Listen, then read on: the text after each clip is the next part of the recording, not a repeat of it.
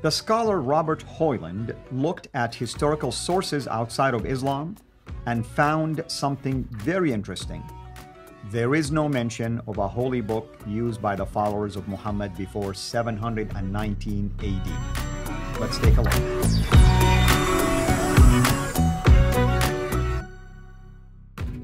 Dr. J, welcome back. Yeah, and we do need to give lip service to Robert Hoyland. We need to thank him for all the great work he has done. He has been quoted right, left, and center for obvious reasons, because he does what the Muslims should have done. And that is, you need to, since you don't have anything, you admit you don't have anything for the first 2 centuries. For 200 years, you have nothing. If you have nothing, then why don't you go and find out what is there? And there's a reason why you have nothing, because the Abbasids have destroyed it all. So why don't you go to those things that the Abbasids didn't have control over? Why don't you go to those who were there in situ, who are actually being impacted by these Muslims, like John of Damascus, like Al-Kindi, like Abraham from Tiberias? These are the guys who are living underneath the authority of these Arabs who call themselves Ishmaelites, who later called themselves Muslims. They were being impacted, and then they were writing, and their writings don't get destroyed. They're still wholesale, they're still with us today. Why don't you see what they say? And that's what he did. He just went all over from the 7th century. He wasn't interested in the 9th and 10th century. He had already, like I have and you have, we've already thrown that out as too late and too far north. And he said, let's see what they're saying. And there's some little tidbits that I just like to introduce that have come up that actually support what we're talking about. Right. One of the things, and Shoemaker mentions this in his book, and that's why Shoemaker gives him a lot of credit. And he refers to this book. He says, in this more than 870-page volume that was published in 1997, in the last century. Mm-hmm. So it's not new. It's been around for over 20 years. Hoyland catalogs over 130 non-Islamic sources that make reference to the religious movement founded. Now, here's where Shoemaker should have founded by Muhammad. No, nowhere do any of these references say Muhammad. That is true. I mean, I looked at him. I'm surprised that he would say that. It did talk about a religious person or a leader, but it did not give a name. And one of my criticisms is what Hoyland does do. He calls them Muslims and he calls Muhammad Muhammad. No, there's no reference in any of these to a man named Muhammad. Now, you are going to see he and Peter. I forget the name of. There's one reference, not Sabaeus. It's the presbyter, Thomas the presbyter, does use the word Muhammad, but it's written in the 9th century. That is obvious that in the 9th century. Yeah, we're talking about early. I mean, later we know why it was used because it's been developed already. Exactly, and that's why Al-Kindi uses Muhammad, because he's there when Muhammad was well known. He's using the word Muslim because they were Muslims at that time.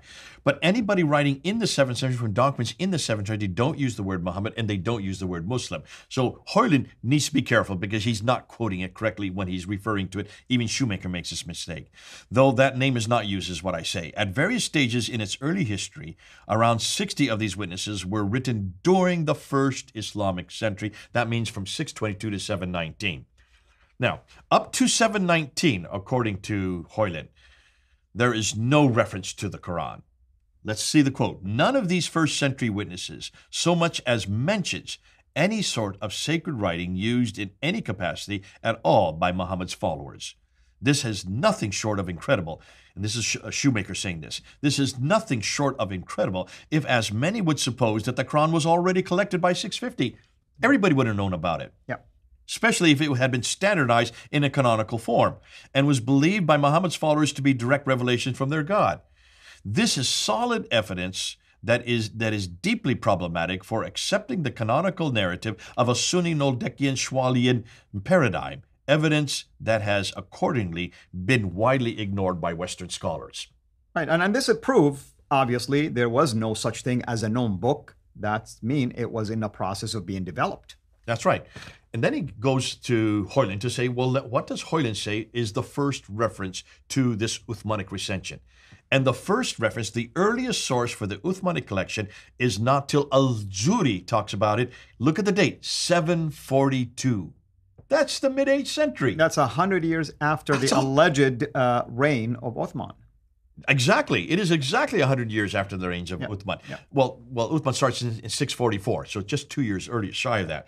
But can you see, this is enormous. Why has no one brought this up? And then here it says, he goes back and this, he then quotes Nikolai Sinai.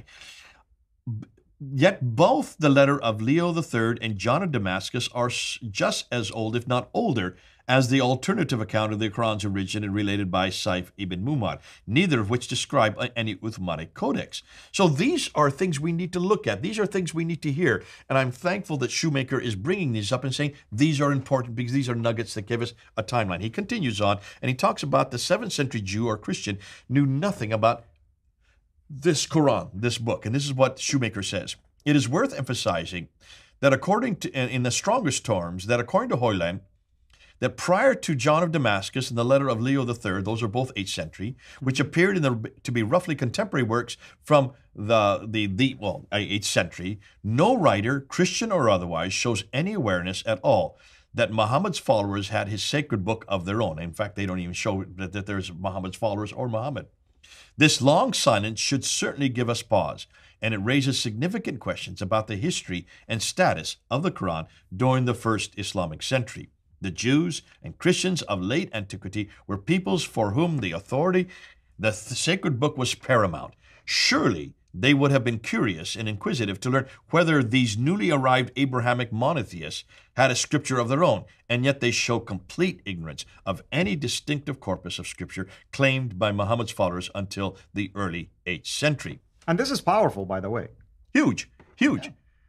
If this is the greatest book in the history of mankind, if this is the book that corrects this book and it supersedes this book, then why did nobody know about it? And if this is the greatest man ever sent by God to transform the universe, why wouldn't anybody make reference to him? Yeah. Hoyland continues on and talks about the fact that these early Christian writers dispute the standard Islamic narrative.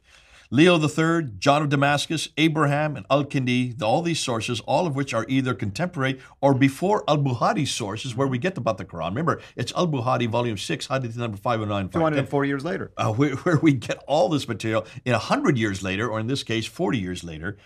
It is clear that the Uthmanic tradition for the creation of the Quran is much later and based only on isnads. Isnads are a list of names of which nothing is written. It's all oral tradition, which are nothing more than, he just goes on and says, nothing more than a list of names, while these 4 sources are written sources predating those of Al-Bukhari. Fascinating, and this is why we need to have Robert Hoyland. Robert Hoyland doesn't really come to any conclusions on it. He just puts out the material there for us to deal with it. Like any scholar should do. And he's saying, we've got to deal with it. We've got to come to conclusions, and that's what we're doing as well. Exactly. I mean, Robert Hoyland is saying, here's my evidence. Tell me what you make out of it. Well, we're telling him what we make out of it. Yeah. And, you have to understand also his position, where he's at. He has to be careful as well. So I think Robert Hoyland did an excellent job for all of us just by presenting these evidence. Yeah. Good stuff. Excellent. So what are we going to talk about next time? We're then now finally going to get into the Quranic manuscripts. Wonderful. And I can't wait, of course, because it's a fascinating topic. Until next time, have a blessed day. Thank you for watching this video. Be sure to like and subscribe to our channel, CIRA International, and click on the bell so that you receive notifications whenever we publish a new video or go live. I would also like to appeal to you to consider becoming a Patreon patron by clicking the link right below. By doing so, you can give towards the production of these videos. There are also other options for you where you can give to our channel. I thank you from the bottom of my heart.